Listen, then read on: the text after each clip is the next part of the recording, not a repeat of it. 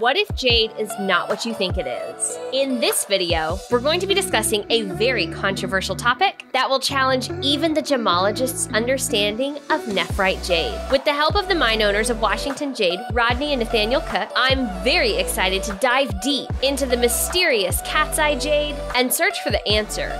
Is it real jade? Chatoyancy.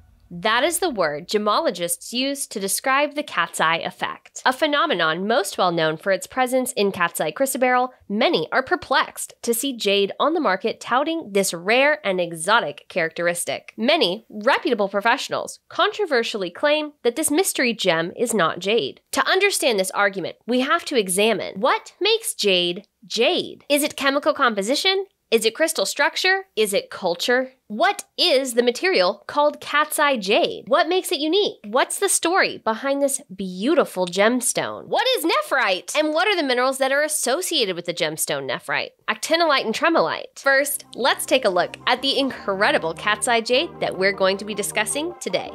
Our jade is kind of a pale green. The stuff in the main faults is kind of a pale green. Mm-hmm. Sort of a blue tint to it. It's kind of a blue tint to it. Even though we're close to Seattle, we're right 20, 30 minutes from, the I-5 corridor, nobody really has discovered this. Nobody's really done an extensive job of exploring the area. This material is really special and perfectly aligned with jade's reputation, has a mysterious locale. We, not being geologists, we're not using a geological model to find the jade necessarily. We understand what they are. We're using the baseline geology to get it in the ballpark. In the ballpark, right. But we're looking at correlations. So we started dragging electronics around up in the mountains and figured out real fast we didn't have to do that anymore. You'll be walking through a section of the forest where you're prospecting, and you'll just notice a shift in the plants, the way they mitigate the toxins from the soil, or just the amount of species, the species composition will change from one area to another. And that gives you a general sense of when you've moved into or out of a serpentine area. It's important to note briefly that GIA actually published an article in summer of 2022 on another type of cat's eye jade. That particular cat's eye jade was jadeite jade, or fei choy. More specifically, ophicite jade, believed to be from Guatemala. The material we're discussing today is entirely different. But if you want to learn more about that, I'm going to include a link below. Jade originally was just basically a really sophisticated trade name, because jade includes, of course, jadeite as well. But if you go back in history, it included turquoise and carnelian. We've mentioned it many times before on this channel. There are two gemstones gemologically called jade in the US, nephrite jade and jadeite jade. However, their definitions are not as straightforward as, say, a diamond, a single crystal gemstone defined solely by its crystal structure and chemical composition. So, basically a diamond is defined by how its carbon atoms are aligned. Both jades are polycrystalline, multiple crystalline crystals, aggregates, also known as rocks, meaning that there are multiple minerals inside the gemstone. In the case of nephrite jade, the minerals we need to understand are called actinolite, ferroactinolite, and tremolite. In nephrite, you have a microcrystalline structure. Actinolite can form fairly large crystals, individual crystals. So there was a group, an outfit in Thailand 15 years now or 10 years ago, had actinolite cat's eye. It was actual full-sized actinolite crystals harvested from Wenatchee area in Washington, in which they cut cabochons from, but it was a single crystal. Actinolite nephrite, which is the terminology, either actinolite nephrite or tremolite nephrite, would probably be the most descriptive term, because it essentially tells you that it's a microcrystalline version of the same mineral. In other words, you've got little microscopic crystals interfelted. It's like a massive version of the actinolite. Now, tremolite doesn't typically do this. Tremolite crystals are tiny. You don't get individual crystals big enough to cut a cabochon out of to get a cat's eye effect on its own. They are typically would be, if you can find a pure end member, would be colorless. But when they're interfelted together in a perfect unoriented fashion, you get this white effect. And then, on top of it, these dolomite-derived jades will have a lot of different subtle colors too. And a high level of translucence is important, and these are all different types of substitutions in the amphibole structure. And the Chinese have actually done very significant research on that to determine which of the locations in the amphibole structure are replaced by what. Cat's eye jade is a trade term more often referred to as cat's eye nephrite, which is found in many locations all over the world. The blue cat's eye jade that you're seeing here from Washington Jade, a US-based company with a mining operation in Washington state, may be some of the rarest cat's eye nephrite in the world. We found that upper find. It's got several giant blue boulders. It's beautiful blue nephrite. One of the things that the Chinese told us about chatoyance is that what happens is from the perfectly unoriented, unaligned microcrystalline structure, you start to get orientation. First, you'll start to get a little bit of alignment towards the edges of the stone where things felt, and this will start to produce a chatoyance effect. And if you're in a really high-grade jade where that takes place, that's where you get the killer cat's eye nephrite. We're just following the existing trade name that was established quite some time ago, many decades ago. It also sort of depends on what level you're looking at the stone at, because if you're looking at it from a purely mineralogical standpoint, you would call it probably actinolite or tremolite, something, the actual mineral name. Right. Whereas if you're looking at it as a carving stone, you'd almost certainly call it nephrite, because you wouldn't be interested in anything that wasn't an interfelted version of actinolite and tremolite. Nephrite is defined as a rock, meaning a mixture of two or more minerals in varying composition, specifically from the amphibole group, more specifically the tremolite-actinolite series, where the fibers are tiny and felted together. By nature of this definition, nephrite jade is extremely tough, but nephrite is not defined solely by its chemical composition, which is calcium, magnesium, silicon, and oxygen, although that is an essential part of it. White nephrite jade is considered pure tremolite. The presence of iron, which is what we classify as actinolite and ferroactinolite, creates a green color, and what we call black, which is really just dark, dark, dark green. Actinolite and tremolite have a really similar crystal structure and near identical chemical composition, so they may have some overlap in a rock and can sometimes be indistinguishable. Are you starting to see why it's complicated? If you go look up actinolite now in the International Mineral Association, you'll see that actinolite was originally identified back in the 1400s, and then it was redefined a decade or so ago. What they've done is they've added ferroactinolite to essentially the description. So what nephrite is, it's a rock, it's not a mineral, and it primarily consists of tremolite. It's part of the solid solutions series, ferroactinolite and tremolite. And the change in the solution series is at the tremolite end, even though the end member really doesn't exist, you would have 100% magnesium in the stone. Versus iron. And then at the ferroactinolite end, you have essentially 100%, our curtain fell down, 100% iron in certain key locations, in the classic, locations for an amphibole. They changed that from, it used to be basically 50-50, people in the trade generally would say if it's 50% or more iron, it is actinolite, and if it's 50% or less, you'll get tremolite. So you run a Raman spectrometer with some of the old definitions in it, you'll get tremolite. If you run it through X-ray fluorescence, you'll have a number for iron that puts it into the actinolite range. So right now, if you're up, the ferroactinolite end member is, totally black, and it comes up to about 50%, according to IMA. And then from 50% iron to 90% iron is actinolite. And then from 90% and above, or a lot of the purists would like to see 95% and above, you have tremolite.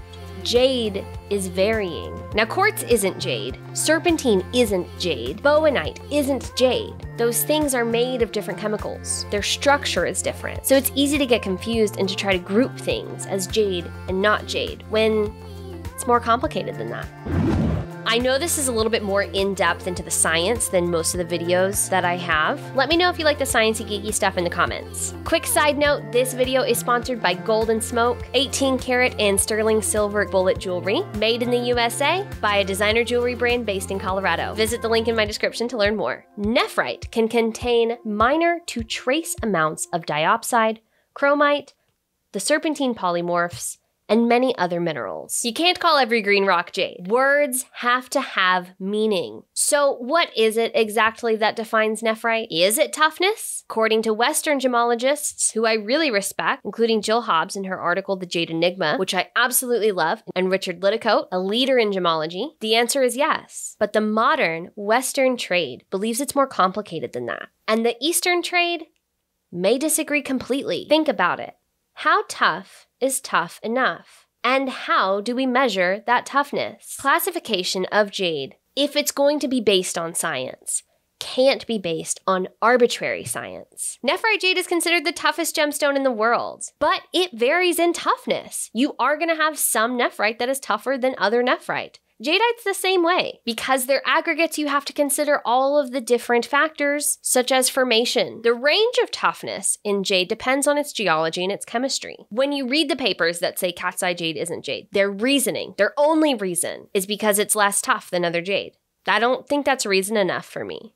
I would say the toughness is pretty substantially affected by alignment. The more alignment you have, the less interfelting, and thus, you lose the internal strength of the material. Hardness-wise, it changes a little bit. I like to refer to it as the axis of chatoyance. It's basically the predominant direction along which the fibers are aligned within the cat's eye nephrite. Around that axis, it'll be a little bit softer, but on the ends of the fibers, it'll be much, much harder. It's entirely possible that the certification of nephrite may be dependent on the lab that tests it, but what does that mean for the customer, for the international market? What does that mean for the trade, and who determines what we call jade? You have the Western geological community sort of trying to overlay scientific terminology and classification onto a system of understanding jade that's existed in China for thousands of years and is cultural. The rock hasn't changed.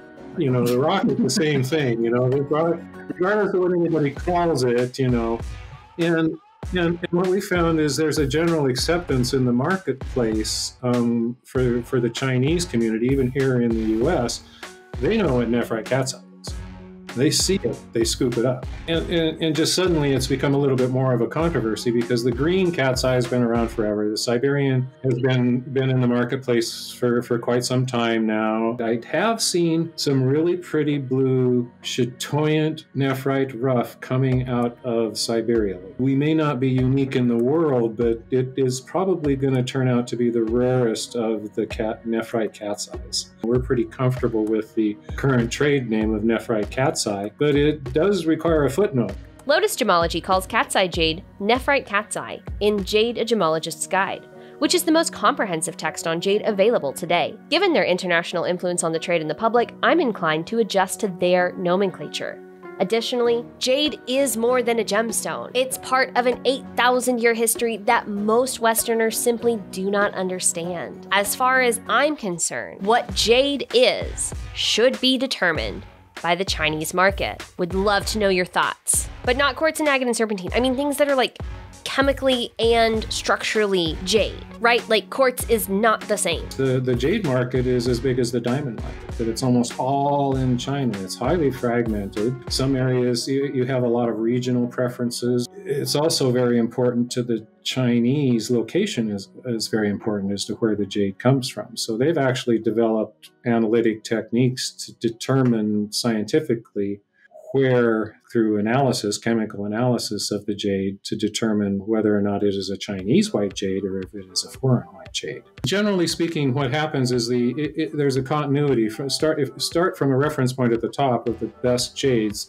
The increasing iron makes it increasingly green until you get all the way to the other end and it'll just be so green it looks black. According to the Chinese papers, what causes the blue is a substitution of titanium and chromium and manganese potentially in the structure for either the iron or the magnesium. Jade has a long and incredible story of romance, betrayal, and controversy. There is still so much we don't understand about jade. Even today, it is an alluring and elusive gem. So let's dive deeper into the cat's eye nephrite coming out of Washington State, USA, and learn the story of American cat's eye jade. We have 26 claims and 6 miles of these giant lodes, and they were formed primarily by interaction with the serpentine intrusives and a phyllite, which is the source of the silica, and you get a metamorphic reaction there. And we're about 75% tremolite crystal, microcrystals. So we're technically, even though we're 75% magnesium, it's technically under the IMA still actinolite. What about the mines that the material is coming from? We have 4 lodes that are fairly significant. The one that I initially described, the phyllite-based one, which has really nice black jade and high quality dark green. Typically, the high iron nephrites or semi-nephrites or whatever, and the amphibole, is serpentine derived, whereas the highly valued white jades or off-white jades are dolomite derived. So the dolomite derived jades are pretty much all considered, and have a tendency to be gem grade. And then you have these various other color substitutions that lend to the different colors. How rare is gem-grade material in the Washington Jade mines? Do the tremolites and the actinolites stay randomly distributed in oranges? If they start to layer out in felt at the edges of the stone of a large boulder or a seed, as we call them, do they start to segregate out? And then what other kinds of patterns are formed? As these fibers, you get rosettes, you get columns, you get columnar sections, you get all kinds of, pretty much any possible orientation that exists takes place. But as that happens, the quality of the nephrite decreases. And eventually you drop out of what people would call gem grade into a lapidary grade, and then you drop all the way down into a semi-nephrite. Unoriented microscopic fibers are the absolute best. Then you'll start to get some felting a little bit, and that's when you start to see the absolute best of the cat's eye effect, the chatoyance effect. How does chatoyant blue nephrite compare to non-chatoyant blue nephrite coming out of Washington? They're pretty substantially different. That's part of the reason why we focused in on the blue cat's eye, is because it makes sense for us to run a microquarry, a small operation, very green, very committed to not messing up the environment in the surrounding area, because we're producing a small amount of high-grade, high-value material. We do have a bicolor. One of the things in the paper on the coloration of dolomite derives was the oxidation that takes place to turn the really pretty colors into more browns and yellows and things like that. And that's essentially losing a valence level with oxidation. And so we have one that's bicolor. The outside of these stones will be green and the inside will be blue, because they're in where the cracks have penetrated, it'll be a brilliant green in many cases, a chromium green, brilliant material. Like what you see out of Canadian. Yeah, what you see out of the top quality Canadian stuff, yeah. At this time, based on the current research and information I have been given about Chinese culture, I choose to call this material cat's eye nephrite and embrace it as a jade, with the caveat that it may need to be handled with more care than other nephrite jewelry. However, I understand both sides of the nomenclature argument, and I don't disagree with a professional choosing to call it cat's eye actinolite. The most important thing is ethical disclosure when interacting with the customer, and respect for the material and the cultures that treasure it. No matter what it's called, the blue cat's eye jade, or cat's eye nephrite, coming out of Washington is absolutely beautiful, and I hope to see more and more customers asking their local independent jeweler for it. As for the trade, I'm asking that more attention be brought to the nomenclature of jade in its various forms from industry leaders and educators, for the sake of ethical sales,